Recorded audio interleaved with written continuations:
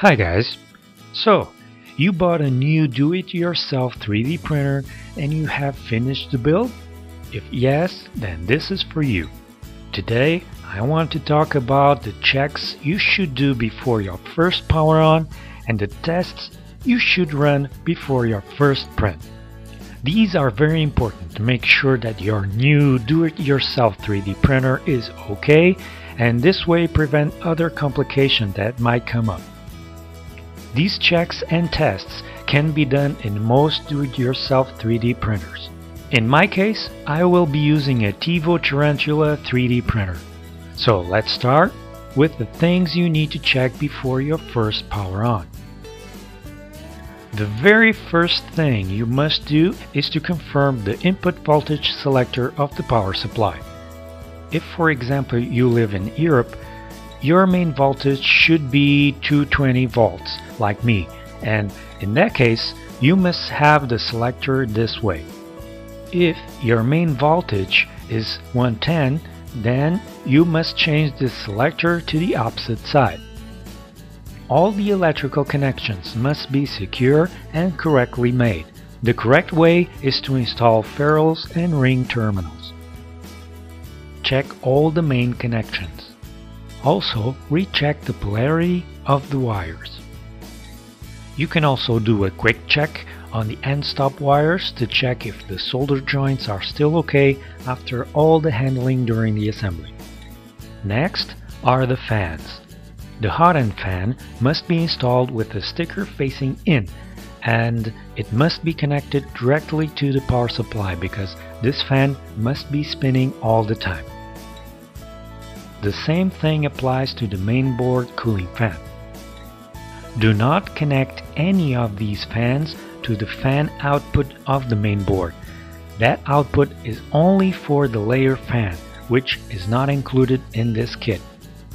Next, do a quick axis check.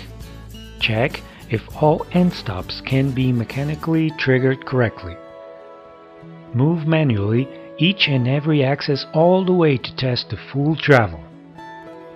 Inspect if the axes move freely all the way.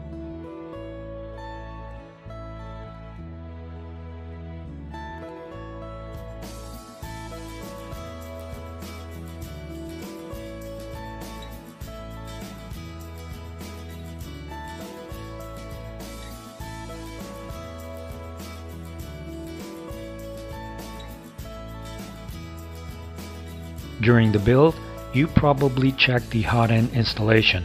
The nozzle must be screwed against the heat break inside and not against the heat block. This is an example of the correct way. If you have doubts on this, just follow the instructions in the video I made about this. You can find the link in the description below. Because if the hot end is not assembled correctly, you will end up with clogs and/or leaks. Plus, if your printer has a PTFE tube, you must guarantee that it is installed correctly and be sure that it goes all the way down to the nozzle. If the tube is not installed correctly, you will end up with clogs and/or leaks as well. I also have a video explaining how to do this, so just look for the link below.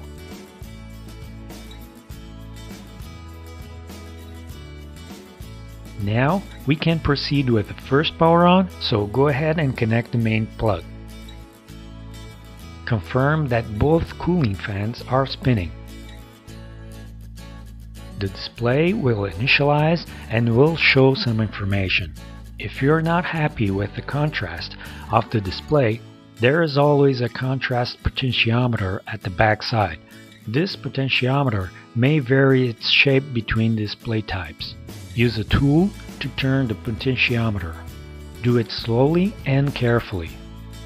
If you turn all the way to one side, you will only see the black light and no information on the screen. If you turn all the way to the other side, you will only see squares. So you need to find the sweet spot where you can see the information clearly on the screen. Now, confirm the temperatures. On the left side, you should see the actual temperature reading on the nozzle, and on the right side, you should see the actual temperature reading on the heat bed. If you get wrong readings, just check the temperature sensors and their connections. Next, move manually the X and Y axis to the center and move the Z a bit up. Go to your menu and select Prepare, Move Axis,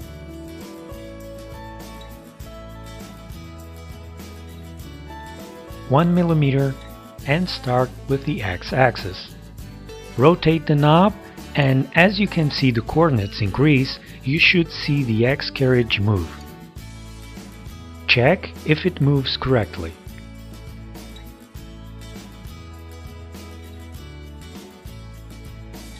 Also, and very important, check that as you increase the coordinates, it moves away from the home position, or, in other words, away from the end stop's trigger position. Turning the knob the other way, the coordinates will decrease and the axis must move to the end stop trigger position.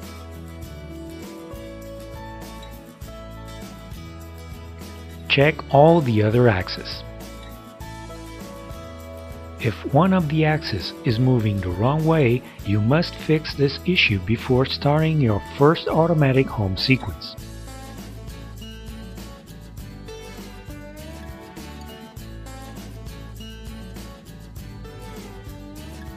For the extruder, you will not be able to test unless you increase the nozzle temperature above a certain value.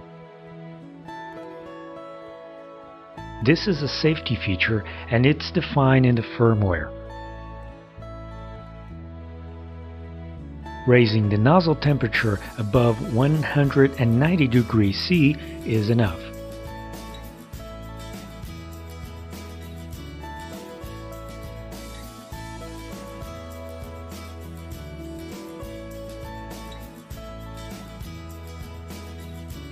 Wait until the nozzle reaches the temperature and then check the extruder motor.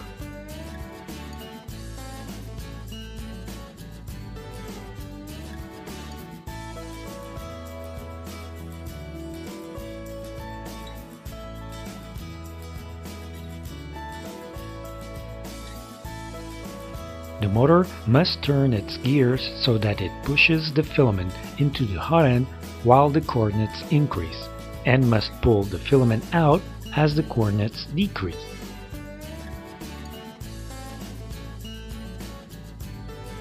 Now we are ready to start our first home sequence, but we must be certain that the end stops will work correctly, so we will trigger them ourselves. For this, you must be quick. Select Home All Axis and trigger the end switches before the carriages reach them. For the Z, you must trigger the switch twice. If one of the axes does not stop when you trigger the switch, quickly hit the stop switch using a plastic tool. Don't try to stop the machine by pulling the main plug, because that way the machine will still move for a while. If everything worked well, I mean the axis stopped when you triggered the end stops and the axes were moving in the correct direction, then go ahead and proceed with your automatic home sequence.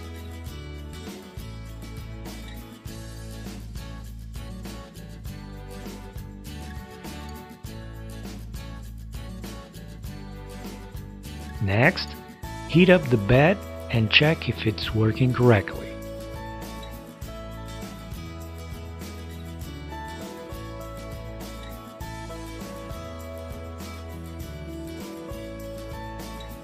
You should see the output LED indicator turning on when heating up and turning off when it reaches the set temperature.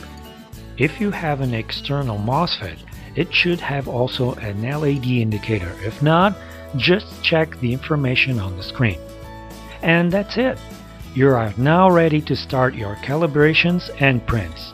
Thanks for watching and happy prints!